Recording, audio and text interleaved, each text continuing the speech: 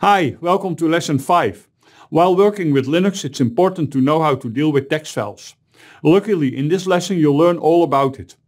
We start by discussing editors, with a strong focus on VI, which is the editor you should know about to change the contents of files. Next, we'll discuss the most common tools for displaying file contents, including more and less, head and tail, and cat and tag. Another important tool that you'll learn about in this lesson is grep, which is helpful if you're looking for files that contain specific contents. At the end of this lesson, we'll quickly go through all of the commands you've learned, and there is the end of lesson lab as well.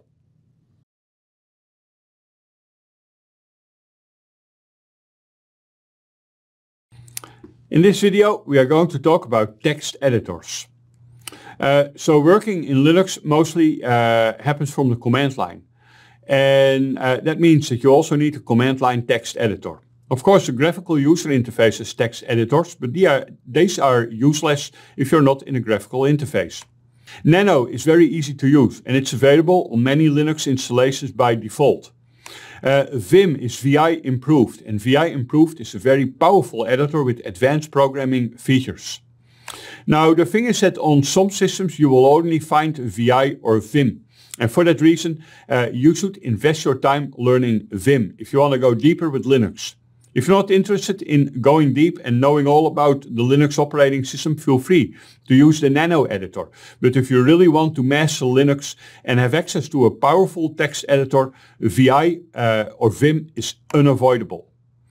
The downside is that Vim is more difficult to use, but as I told you, you should learn how to use it anyway. For the simple reason that it is always available, even on very old Unix systems. Vim is invented in 1984, so even if you get to a real old Unix system, you type VI, it will work. And in case you are confused, what is it, Vim or VI? Well, on most Linux distributions it's exactly the same. We don't care about the small differences between the two of them in this course. I just want you to learn how to work with them. Because you will appreciate, as it is a powerful and programmable editor that allows you to perform text file operations in an easy way. Now you might notice that your distribution is not running the editor that you want to use. And if you want to change that, you can use this command, export editor equals $which Vim. I will show you that command in just a little bit. But first, I want to have a quick look at Nano. So here we go. I'm typing Nano, my file.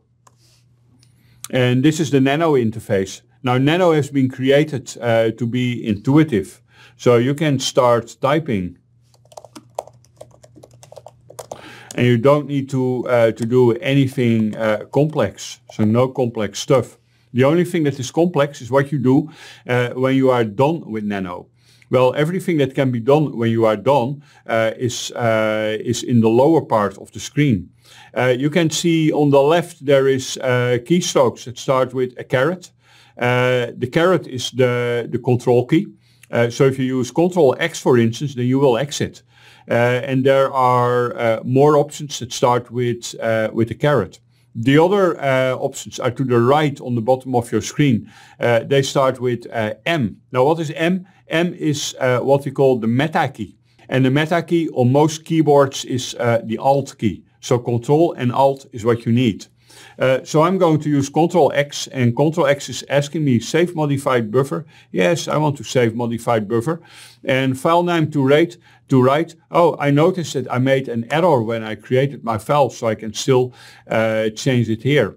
Also nice is that it is asking me for the format. Am I writing in DOS format or in Mac format? Well, I don't care about the format. This is Linux, right? So we don't care about DOS and Mac. So I'm just going to press enter and save file under different name. Why is it asking that? Because I just changed the name. So yes, I want to save file under a different name. And oh no, error writing my file permission denied. Why am I getting permission denied? Well, there's only one way to figure out. I'm going to not save the modified buffer. And where am I? I am in TMP files. And apparently I don't have permissions to write there. No permissions to write there? Well, that is something that we need to talk about later. I don't want to talk about permissions now, so let me go to my home directory and try again. Nano, new file, hello world. Control X, same sequence again. Yes, I want to modify. I'm just pressing enter to write a new file. And here we go, new file has been created, as you can see. That is Nano. And Nano, as I said, is easy. The VI is not, but you should learn how to work with VI anyway. And that's in the next video.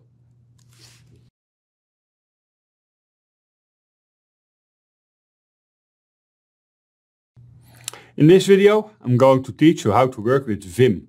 Vim, VI improved. Almost everything that I'm showing you here works in VI as well. And on most distributions, there isn't even a difference. You type VI, you get Vim. So here we go. The first thing that you should know is that after starting Vim, it opens in command mode. Command mode is a mode in which you can use commands only. So if you start typing your text immediately, that's not going to work until you hit an I or an O. I is getting you into insert mode, O is getting you into insert mode as well, where I means insert and O means open a new line. Then you can start typing your text. And next you can type escape to get back to the command mode. Escape is the magical key. If you want to save your file or whatever else, press escape, and after pressing escape there are these magical commands. If you want to go for the minimal approach, there are 4 commands that really matter. :WQ exclamation mark will write, quit, and it doesn't complain about anything. It's an easy way to make sure that your changes are saved. U is for undo, because sometimes you hit the wrong keys in VI and you suddenly have copied the entire contents of your document 99 times. If you regret, just use U for undo. That will undo the last change. You can do U for undo multiple times to go further back in changes that you have applied. And if you regret undoing one change, you can use Ctrl R to redo. DD is convenient as well, deletes the current line. Working with lines is very common on Linux, and most of the things that you will do in Linux are line oriented. So it's good to know how you can delete a line. And then we have a somewhat more complex command, %s /alt /new /g. That will replace all occurrence of old with new. That's command substitution, and that's actually very convenient. Alright, these are the minimal commands to get you started with VI. If you want to do more, I can also recommend Vim Tutor. A Vim Tutor is a command that you can run, and it provides an easy to use on-system tutor that will guide you through the essentials of using VI as well as Vim. It will take you about 20 minutes, but after 20 minutes you have really seen everything that is essential. Now before we continue, let me visualize what you can do with the VI command and how it all relates together. Alright, well, what is the big thing about VI? Well, if you type VI or Vim, which you will probably mostly do, you will be opening what we call command mode. And command mode, well, you may have got it, is the mode in which you can type command. In order to type text, you need to get back to input mode. Now that already is giving you one problem. When you start VI, how do you get from command mode into input mode? Well, that is very simple. There are in fact multiple ways of doing that. Just to mention a few of them, you can use I for insert, or O for open a new line, or A for append. Now let me just stop here because I'm not even done listing the different ways. Then you start typing your text, and at one point you will be already typing your text and you want to get back to command mode. How do we do that? Well, you press the escape key. As you can imagine, there's no command to get back from command mode, because if you would be typing a command in input mode, it's just interpreted as text. And once you are back in command mode, you can type all these awesome commands. Commands that really make sense once you are done. WQ exclamation mark with a colon. The command starts with a colon, so don't forget it. That's for write, quit, and don't ask questions. There is also U for undo, and there is :Q exclamation mark, for instance. That is what you use if you want to make sure that your changes are not saved at all. There are many more commands available. We'll talk about these commands next. But this is what you need to know to get started with VI. So to summarize what you can do with VI, I created a couple of slides which are for reference only with the most useful commands. So here are the slides. So here we have the commands Q for quit without saving, U for undo, Ctrl R for redo. V is entering visual mode, and you can use arrow keys to select a block, kind of useful, because on that block you can use D to delete or Y to copy or yank the current selection. You can also use commands like 3DD, which is deleting 3 lines starting from the current cursor position. /text will search for text, and GG will move the cursor all the way to the top of the document. And the opposite is uppercase G, which will move the cursor to the end of the document. Now these are really essentials, but there is more. Like W, which will bring you to the next word. Of course you need to be in command mode to do so. Or B, which will bring you back to the previous word. Caret, which will move to the start of the current line, and dollar, which will move to the end of the current line. Convenient if you want to put something in the beginning of a line. And then we have DW, which will delete the current word. So your cursor must be on the word, and DW will delete it. Uppercase O, which will open a line above the cursor position, and lowercase o, which will do kind of the same, but below the cursor position. And then pretty convenient as well is :SE number. :SE number will show you line numbers. That makes it easy to talk about the line that you are working with. And finally, in this VI quick start, there is R for replacing the current character. In the next video, I will demonstrate many of these commands.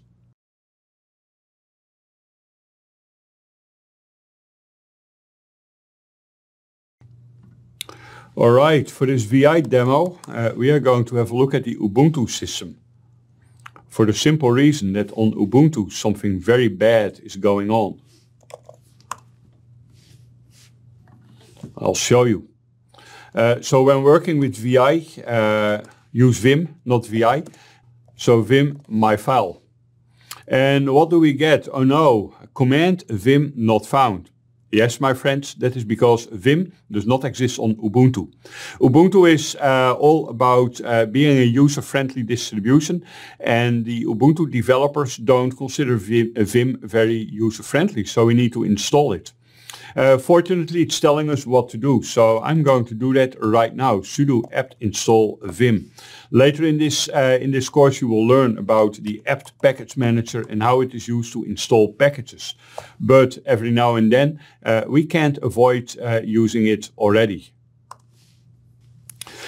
So here we are. I just installed Vim, so I can repeat Vim my file. And now I can start typing. Well, you think I'm typing hello world, and hey, suddenly I'm in insert mode. Why is that? Well, that's because I was typing hello. H, E, and L are not a command. O is a command in VI. O will bring you to input mode. In the input mode, I can start typing hello world. How are you doing? Can you get me coffee? It is nice weather today. Ik kom uit Nederland. Whatever, we need some text, okay? Once you are happy with your text, then you can type escape. Escape will bring you to the command mode again. Do remember, escape is what you always need before you are doing any commands. And if after that you regret, you type O or I again to get back to insert mode. In fact, there are many keys that will bring you to insert mode, like A for append, and I for insert, and O for open a new line, and uppercase O for opening a new line above the current cursor position. You know what? It's up to you how many you want to remember. Personally, I'm always using O to open new line, because most of the things that you want to do in VI are line oriented anyway. You know what? I need some more text, so I'm going to use escape to get back to the command mode again, and I'm hitting V for visual.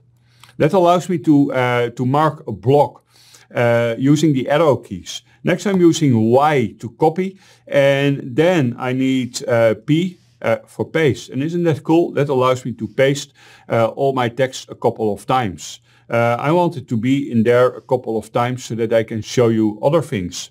Like the word operators. W for word. Do you see my cursor? I'm hopping to the next word, and B to hop back to the previous word. And DW to delete the current word.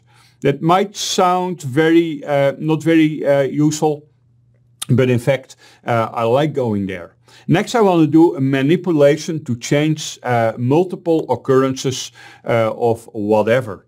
So how do we do that? Look at the lower left corner where you can see me typing the command. I'm typing %s.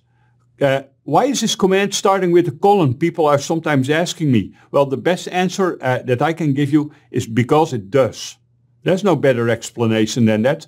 Then the %s is the substitute command.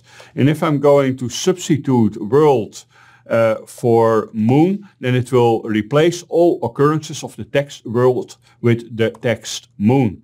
And I'm making that a global substitute. Without the /g, it will only change the first occurrence on a line. I want all of them to be changed. So now we can see that all of them are changed. Now what else is useful? DD, for instance, to delete a line, and U to undo. And if I do U again, then I'm undoing the last manipulation. Now you can see that all these lines are reading hello world again. So what else shall I show you? I think we have seen a lot already. So let's get back. Let me use escape. And no, one more thing. I'm using I to open a new line. Do not forget to use Vim Tutor. I want you to use Vim Tutor. Why do I want you to use Vim Tutor? Because it's awesome. Let me use escape. And this time, instead of :WQ!, I'm using Shift-ZZ, which is a shortcut that allows you to easily save this file. So here I'm back on my prompt. And last thing I want to show you is Vim Tutor. This is the Vim Tutor. How does it work? Start reading. Start reading and follow the instructions. And one of the first things that you will learn right here, this is kind of a funny one, and that's the only thing that I want to highlight. That's about cursor manipulation. You know, the thing is that nowadays all keyboards have arrow keys. In the old days, keyboards did not have an arrow key. So how did you get a line up, etc.? Well, by using H, J, K, and L. So J is bringing the cursor down. L is bringing it to the right. Oops, it doesn't work on this line. There we go, L. H is bringing it to the left. And K is bringing it up again. Isn't that beautiful? Well, I would say go enjoy Vim Tutor. It's an awesome explanation of all the nice things that you can do with VI.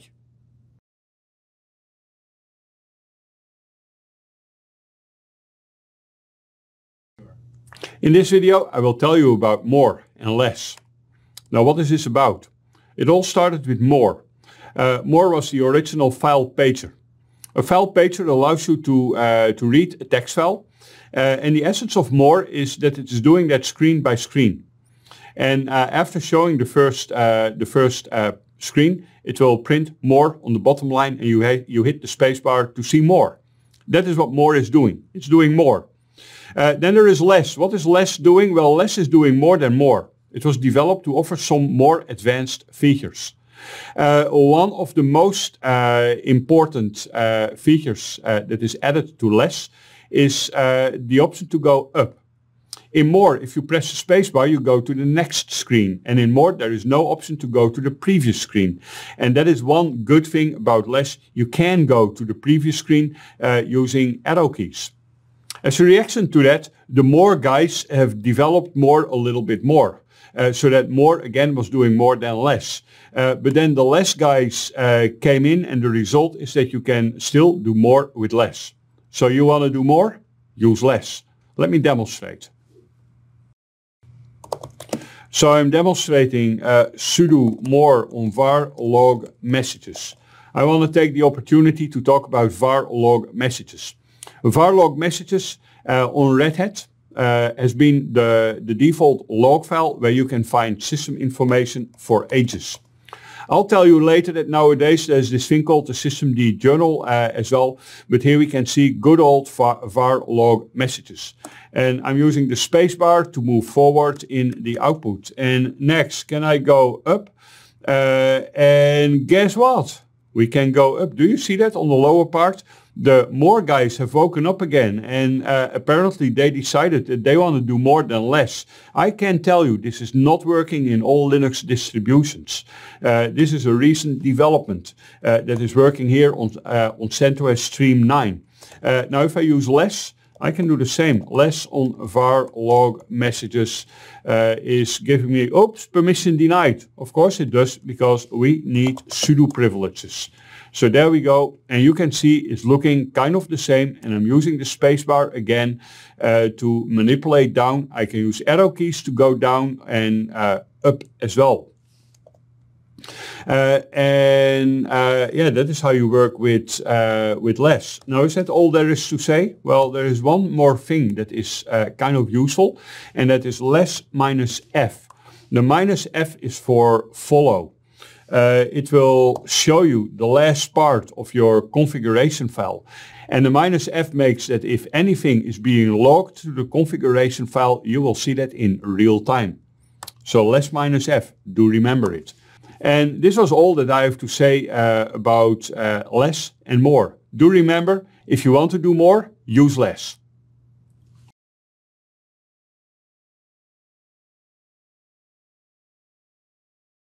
This video is about till and head, easy utilities to show the beginning and end of text files. So let me start by till etc PearsonWD. What is that doing? By default it prints the last 10 lines of etc PearsonWD. And can you guess what head on etc PearsonWD is doing? It's showing the first couple of lines in etc PearsonWD. Now you can easily modify that. If you use head -3 on etc PearsonWD, you get the first 3 lines. And it's becoming funny if you combine that. Head -3 etc PearsonW till -1. What is that doing? Well, head -3 is producing the 3 lines, sends that into the pipe, and after the pipe till is filtering out the last one. So if you want to print the 3rd line from any text file, this is one way of doing it. Another thing that's quite common is sudo till -f on var log messages. So what is that doing? That is opening the var log messages file in real time to make sure that if anything is logged, and we can see it already happening. Do you see that? Started VTE shell process, whatever. If anything is logged, you can see it in real time. Let me use SU. And password, I don't know anything about password, so I'm pressing enter here, and oh no, we get failed to root student on PTS1. That is log messages in real time. And if you want to get out of there, you remember the generic way to get out of things in Linux, Control-C. Control-C is getting you out of there. And that's all I've got to say about till and head.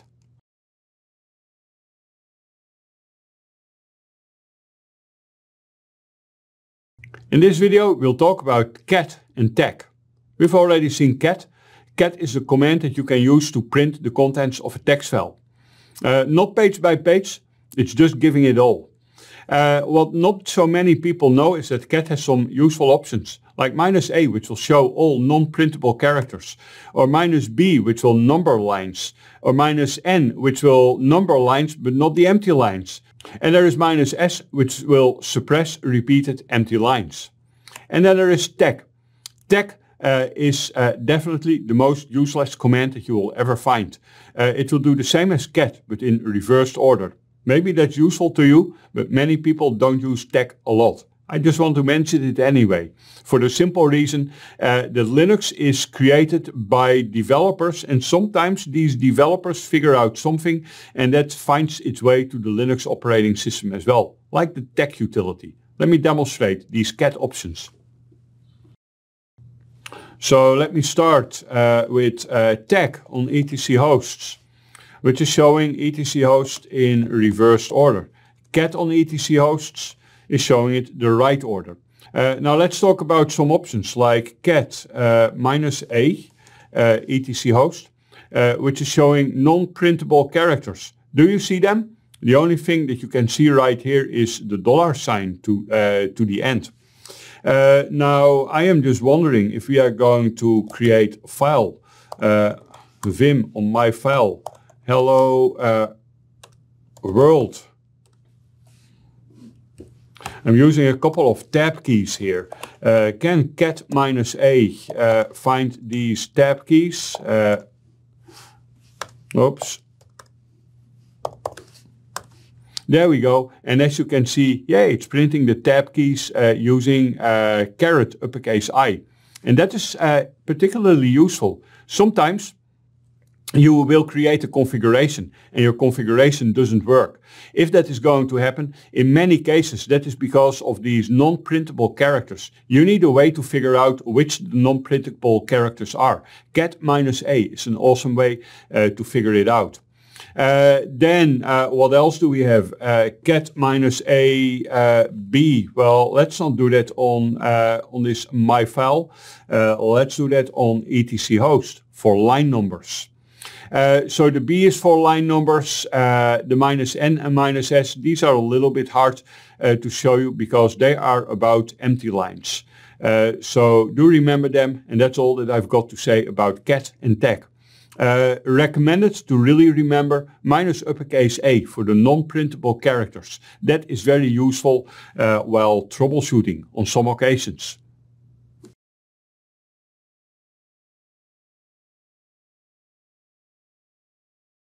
In this video you are going to meet your new best friend, the grep utility. I'm not kidding, grep is one of the most useful utilities in Linux. But why? Well, that is because grep is what you use to find text. You can use find text using strings or regular expressions, which are special patterns that we will discuss in the next lesson. And you can find text in files as well as using a pipe in command output. And grep, seriously, is one of the most important tools on Linux. You will be using it so often. Let's have a look at two examples. If you would do grep linda star, that's a basic use where you will search the text linda in all files in the current directory. And you can use it in a pipe, as in PSAUX pipe grep HTTP, which uses a pipe to show all lines that contain the text HTTP in the output of PS. For advanced grep use, regular expressions can be used to match file patterns. We'll discuss that in the next lesson. For now, we need to understand the basic grep use. So let's first talk about some of the most useful options. To start with, there's -i. -i is to ignore case. So if you are looking for linda and you don't know if you created linda with an uppercase L or not, use -i. -v is convenient. It will exclude a pattern. -l lists files that contain the pattern without showing matching lines. And then we have a couple of options, -a5, -b5, -c5, to show you also the lines before and the lines after. And -c is for combined, -a as well as -b. And grep -r will recursively search for a pattern. Let me show you how this works. Alright, let me start with sudo grep linda on etc star, which will look in star in etc to see if there is occurrence of the text linda. There we go. And oh boy, I'm getting a lot of messages like is a directory and whatever else. That is one side effect of grep. If it finds a file that is a directory, it will tell you, hey, I have a directory. I don't want to see this, so I'm using 2 greater than dev null. We've already seen that. This is redirecting errors to the null device, which makes it you don't see them. And here we see the result. In the result, it starts with the file name, and after the file name, you see the matching line. If you don't want to see the matching line and just the file name, you can also consider using grep -l. Grep -l is filtering out all of this. Right, another use is PSAUX pipe grep HTTP. The use case, I want to know if my HTTP server is up and running, so I'm using PSAUX. And what do we get? Well, we get a result. And the fact that we get a result is maybe not what you want to occur. You can see in the result, grep --color is auto HTTP. This is my grep command. In case you are wondering where does this --color come from, well, that's a shell setting that automatically is showing you colors in grep to make it more usable. We'll talk about that later. But the thing is, if I am checking if HTTP is up or running or not, then I don't want to see the grep command in the result. I just want to see whether or not HTTP is running. So I want to exclude lines that contain the text grep. Grep -v grep.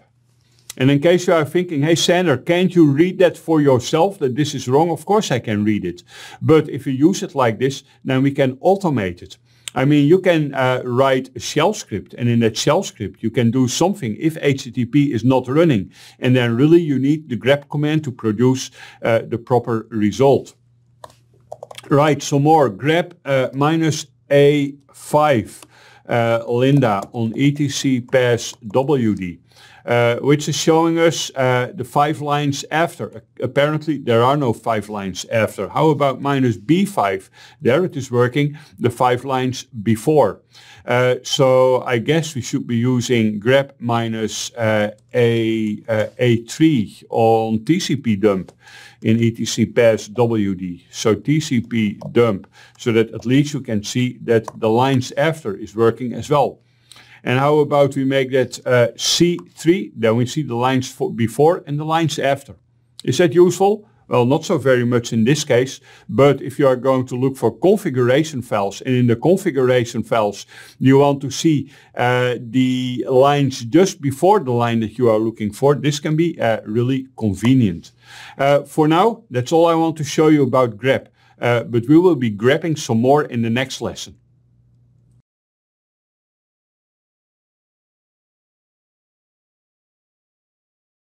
Alright, let's have a look at the commands that we have seen in this lesson. It all started with editors. Nano, the easy editor. Or Vim tutor, the best way to prepare yourself for the life with Vim. Then there is VI as well as Vim, which both are basically the same editor. Vim is VI improved. VI is just the original editor as it was created in 1984. You will appreciate Vim, and in some cases, if you get to a real old system, you might not find Vim. You can use VI instead. More is what you can use as a pager to see the contents of text files. And less is doing the same as more, but just a little bit better way. Head is showing the top couple of lines in a text file, and tail is showing the last lines in a text file. Then we have cat, which will dump the entire text file, and don't forget about cat -uppercase A, which will print special characters as well. And tech is printing a text file in reverse order. And last we have talked about grep. Grep is the amazing utility that allows you to find text in files as well as command output.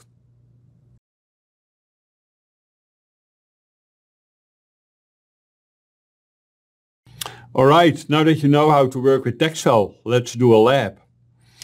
So in this lab you are going to create a text file with the name users containing the text that you can see on the slide here. Or any other text that you want, but do notice that I'm going to use this text file in the next lesson as an example file. So you better create the file including all the typos that you see on the slide. Next you use grep to filter all lines that contain the text Anna. Use the appropriate tool to print the last line only for this file, and print the contents of this text file in screen in the reverse order. Good luck.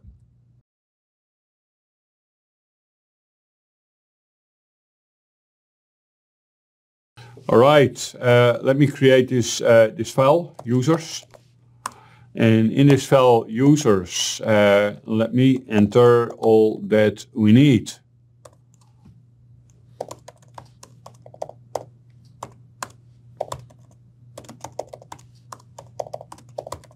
Something like this.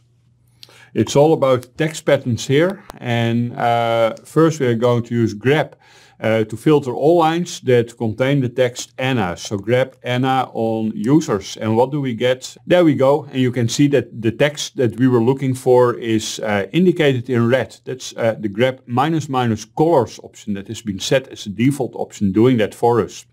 So next we need to use the appropriate tool to print the last line only from this file. That would be till -n on users. Small detail, in older versions of till and head you needed till -n followed by the number to print the last line. But in newer versions you don't have to use the -n anymore, you can just use minus followed by the number. Next we print the contents of this file on the screen in reversed order. That would be tag. So tag users, and there we go, contents of the file in the opposite order. And that's all.